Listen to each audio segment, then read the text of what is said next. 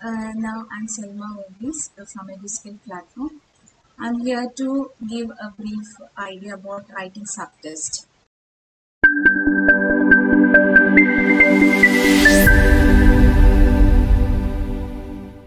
So today we are going to have an idea about writing subtest. So as you know, this is the third module of our writing subtest. The duration is 45 minutes. Okay. So but in this 45 minutes, first 5 minutes is given for us as a reading time.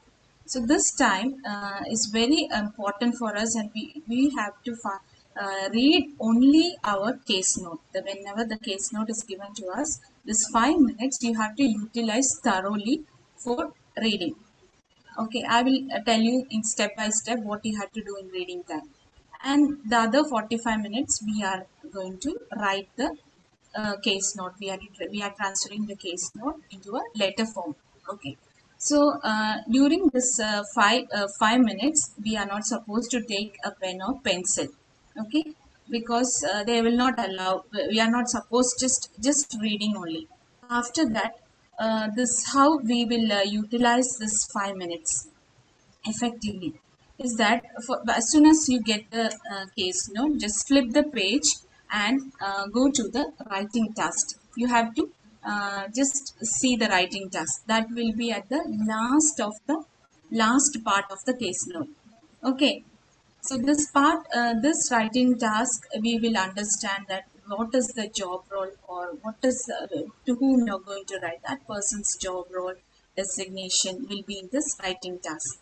And also after that you will come to the front page, because you have to crucially utilize this 5 minutes. That's why we are saying immediately flip the page into the writing task. Then you come to the front page. You have to see what is your role.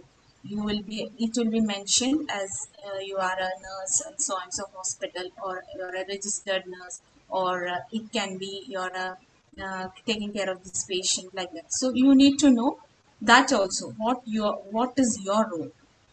Okay, so that will be in the beginning. Then you will see the purpose also. The purpose also very important, because that purpose we will be finding at the when you flip the page, you are just above the writing task. Just above the writing task you will see a discharge plan. So from the discharge plan you will get little bit idea what is the purpose of this letter, for so and so reason we are writing, or for so and so management we are writing. So we get an idea as soon as we see this the discharge plan. Okay, so now you got an idea, no? In the 5 minutes, you have to just see the writing task, then immediately come to the what is your role in this case, no? And then you just flip again to see the discharge plan. Okay. Now this is an SBAR. It is a tool we are focusing on this case note. Okay, because this is actually a format. An internationally accepted format to follow is BAR.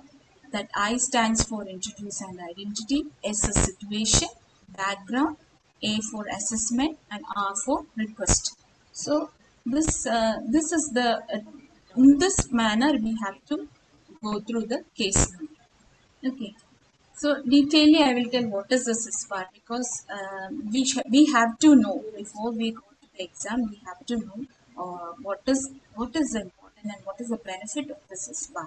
So it is an internationally accepted tool for communication among the medical professionals, and also it is a standardized approach used in all hospitals.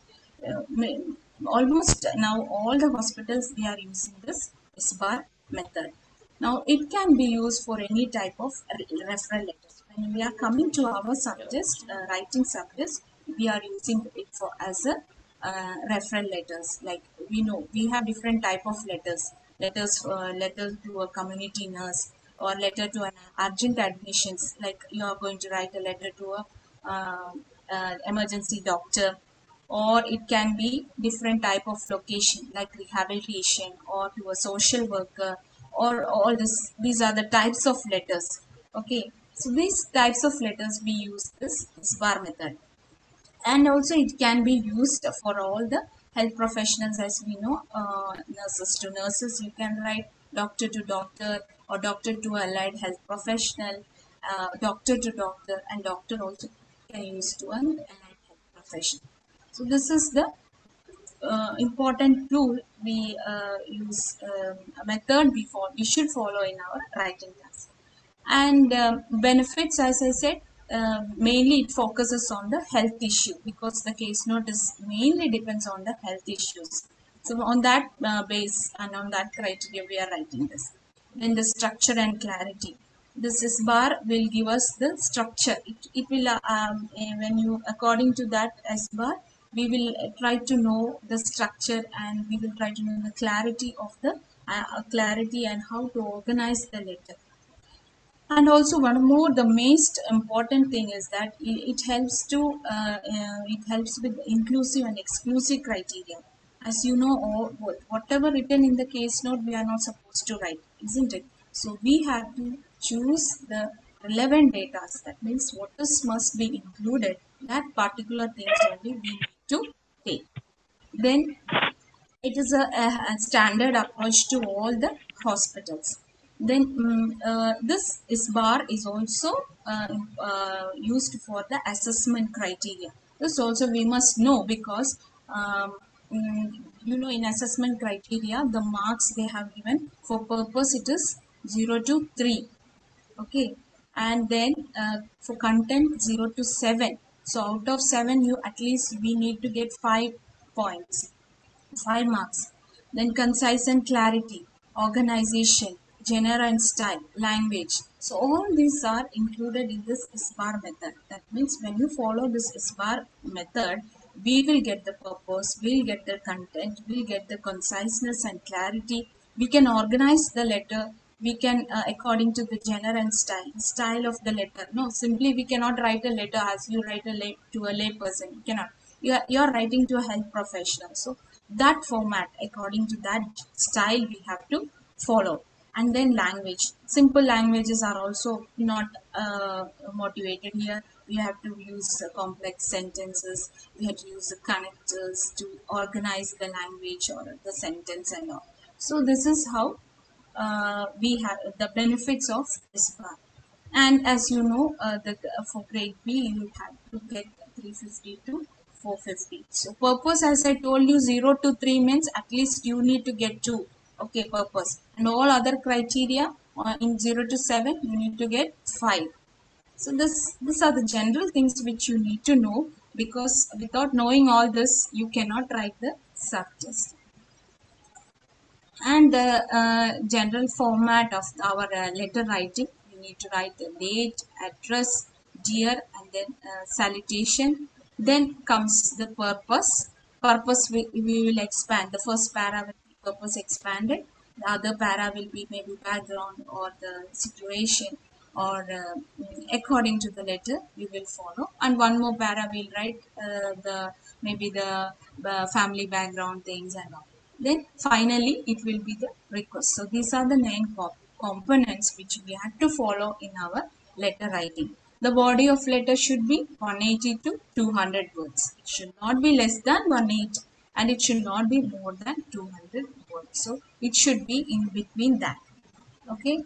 Then some of the tips which we have, no, not tips, the steps we have to follow. 1 to 8 steps are there, as father has given a detailed video on these steps. So follow the video and try to practice according to the how father has taught, step by step. Definitely you can write a beautiful letter. Very few points I will tell you. In step 1 to 4, you have to select the case note, how to select the case note and organize the para. In that it comes, you have to identify the main issue. As soon as you see the case note, you just try to underline the main issues or identify where is the main issue, what is the issue of this case note.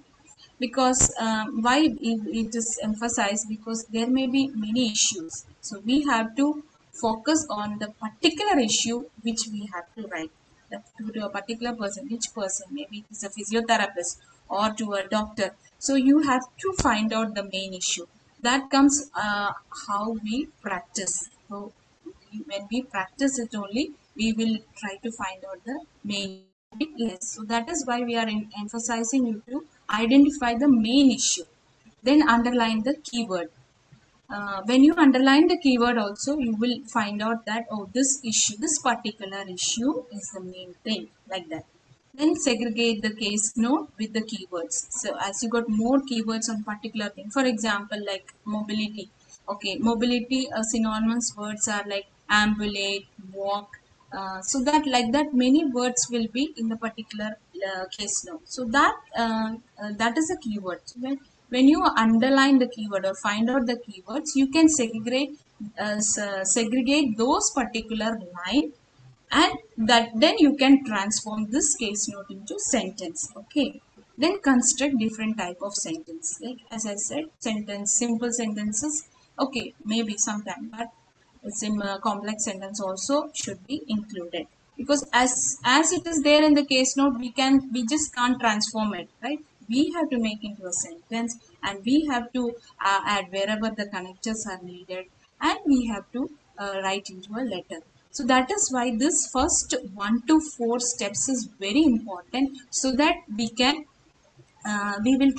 will be able to understand the main issue keyword, and then it will be easy for us to form the sentence, and all the sentence you can segregate also according to the para wise. You can go purpose para, then come the situation para or the current situation, then comes assessment, then comes the background. So according to the letter we will follow that.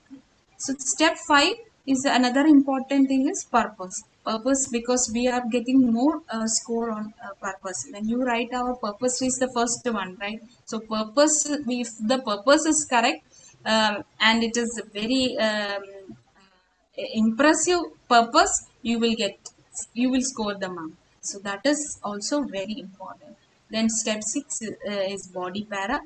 Step 7 is how other para is formed, and self 8 is self correction criteria that you will deal later, because first we need to follow this for 1 to 7 criterias. When you follow these 7 criterias, definitely you will be able to arrange the letter. Then what is the during the writing time, 35 minutes we get, but then you need to cut short this 35 minutes. At least you need to write within 30 minutes, and remaining 5 minutes you need a proofreading in the sense you need to recheck what you have written. Maybe you missed a punctuation, you missed a comma. So this remaining 5 minutes is very important for us to recheck the letter. Just we write the letter, and there will be no time, and we will rush up with our writing, and we may forget to write yours sincerely or this registered nurse something.